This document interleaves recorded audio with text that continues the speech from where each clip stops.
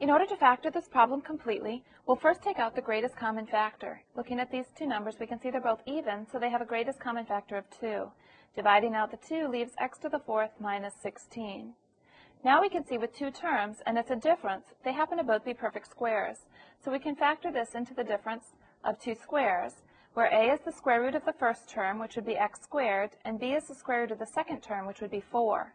So what we want is the sum of those square roots times the difference, so the sum and difference of the square roots. Our first factor is 2. X squared plus 4 is the sum of squares, and we don't have a rule for that, so that cannot be factored any further. However, x squared minus 4 is again the difference of squares, where the square root of the first term is now x, and the square root of the second term is now 2, so we can break it down again into the sum and difference of the square roots, which would be this time x plus 2 times x minus 2. And now none of these four factors can be broken down any further, so that the four factors together would be the completely factored form of 2x to the 4th minus 32.